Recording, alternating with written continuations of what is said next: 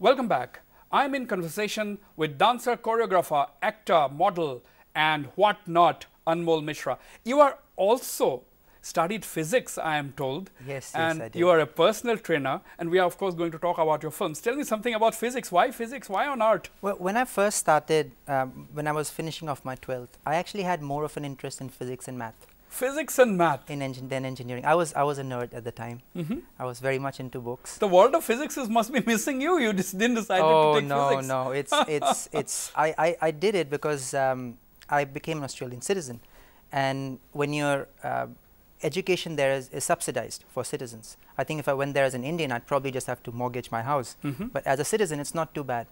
So I had a dream of doing physics when I was younger. I had the opportunity. I had at least some. I could adjust my time, and so I went back and I did a small thesis as well. But I would not make a career in it. It was just something as a child. You know, I would want to just an interest, passing interest, which you try to do, take it a little bit forward. Anmol, you see, I mean, like you have also done a couple of films, and what is of interest to me at this point in time as we are talking is your upcoming film, which you have very fascinatingly titled Guwahati to Kohima. Tell me something about that film because my viewers will be really interested in that. What is it about? It's about two protagonists in Delhi who get into trouble with the Delhi cops, and the cops essentially push them out of town and they follow them. And one of the protagonists is from Guwahati. Guwahati, okay. Yeah. So they have the bright idea of going to the northeast because no one would have any idea of following them there, except with the police you can call around, you can make calls, you can pull in favors, and you can track people if you wanted to. If the police want to make your life hell, they'll make your life hell. And that's basically what happens. So this group comes to Guwahati, and thereon the story begins. Exactly. Takes off, rather. Yeah. So with the northeast, I guess as a result of neglect or because of some events that have happened in the past, what we consider development in terms of roads outside the cities has not happened as much as in the rest of the country. So once you leave the city, once you start going to more remote villages, you still find customs and traditions that were the same 100, 200, 300 years ago. And from an anthropological perspective, it's really fascinating because I can't make up those things in a studio. They exist. I have to go to them. Find out.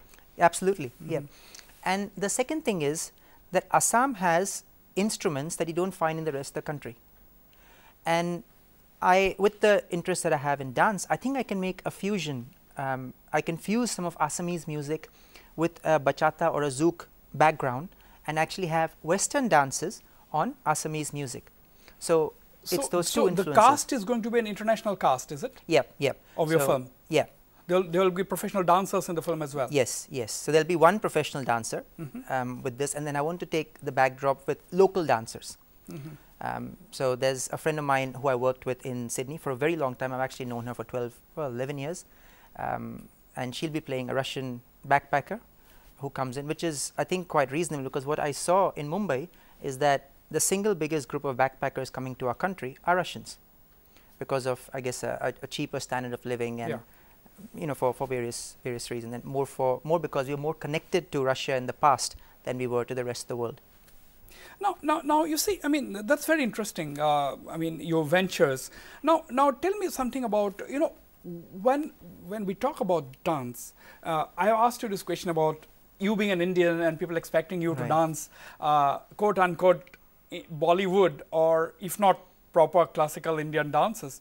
But your partners, when you have took part in all these Western competitions, Western dance competitions, have been all Westerners. Right.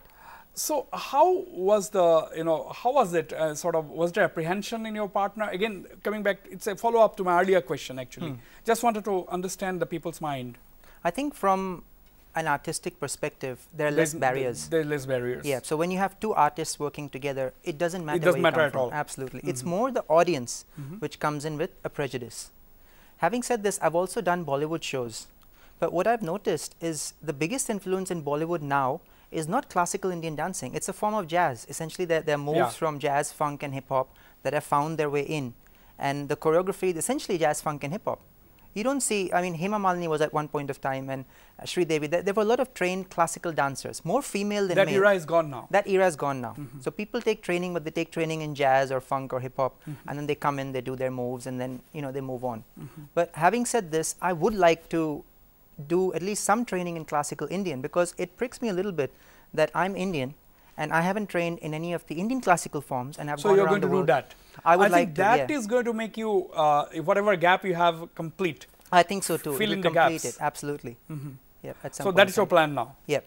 Okay. Now another thing is, you know, the proliferation of reality dance shows on Indian television. Right, yeah. How do you look at this trend?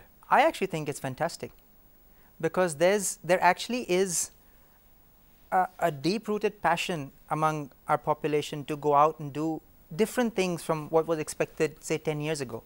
You know, people who are growing up nowadays don't just want to go to school and pick up a book and, you know, doctor and engineer and whatever essentially I grew up with.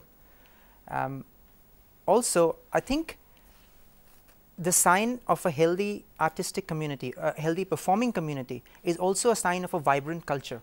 So even though the influences on our dancing today are mainly Western, the fact that we are getting up and dancing, I think it has a lot to say in terms of our culture and where we come from, in the way that we view art and culture.